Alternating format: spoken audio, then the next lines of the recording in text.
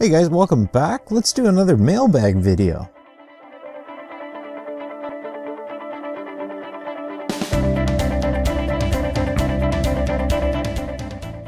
Hey guys, welcome back. I'm really glad you could join me today. Let's do another mailbag video. We've got quite a few packages here today. Let's start off with the small ones. Let's see what we've got here, guys.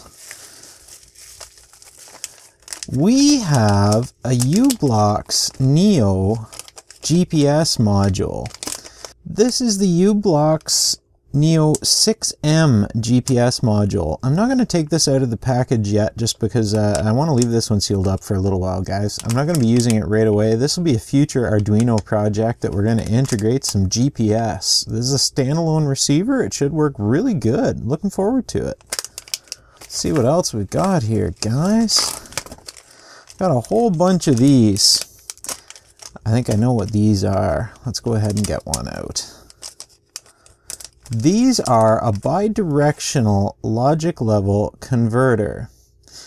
These are a little different than the last video. The last video was just a power supply, 5 volt to 3.3 volt regulator, but these are a bidirectional logic level converter. We should be able to use these for the sensors that are not 5 volt tolerant to use our 5 volt Arduinos. So looking forward to this. I got a whole pile of them.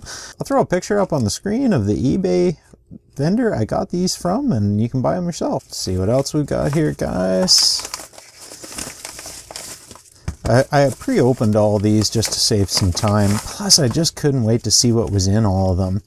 Guys, more breadboards. You cannot have too many breadboards. It's just impossible. I find that more projects I half create, I need to bench for a little while. I need more breadboards. I'll throw the picture up on the screen here. You can buy these. They're not much money, and yeah, can't go wrong with having too many of these. Let's see what else we've got in the heap here, guys. A whole bunch of something. And I think I know what it is. Even more Arduinos. These are the Arduino Nano. Again, can't have too many breadboards. You also can't have too many Arduinos.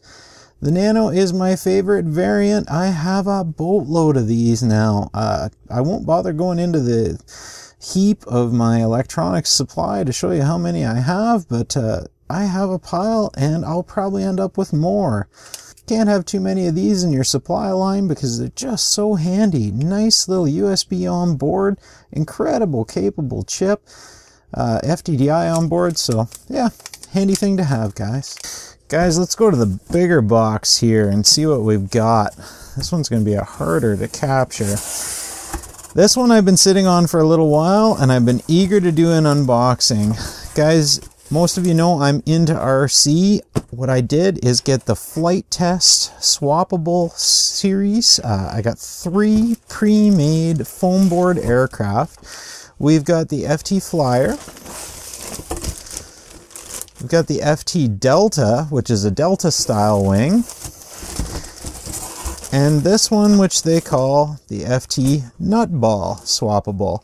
All these, the power pod disconnects from the wing assembly, and good indoor or outdoor flyers. I can't remember the price I paid for this kit. If I get a chance, I'll throw a screenshot up. It comes with everything you need to do the power pods. They like barbecue skewers and plywood and popsicle sticks and all the simple stuff that you want to be able to build kits out of. Really uber simple stuff.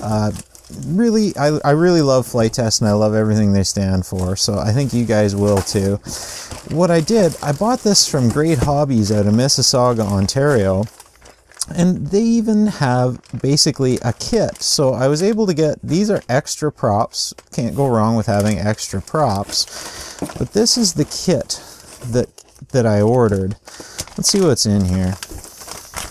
Let's actually move things around. Within the kit that they send, it's really well packaged, really nice little assembly. Pretty impressed with it. You get a couple of props. You get a nice little speed control, which is a 2 to 3 cell LiPo, BC 3 amp. 18 amp speed control. Get a couple of 9-gram servos. These things are the Supo brand. No idea what that is, but we'll say they're probably pretty good. And you get a motor, guys. So remember, the swappable series, you can swap the power pod between your aircraft, but this is a 1450 kV motor. Should be plenty enough for the aircraft. Comes with a prop adapter, and I'm pretty sure it comes with a prop saver with the rubber bands, so that basically the prop just rubber bands to the front of the motor in case you whack it into the ground or objects inside. It'll pop free and you just set it back on. Guys, good luck in all your electronics ventures. Really enjoyed having you with me today. If you don't mind, click the thumbs up button down below. If you're not a subscriber, subscribe. We'll get these put together in an upcoming video. And yeah, let's get them out and give it a fly. Thanks, guys.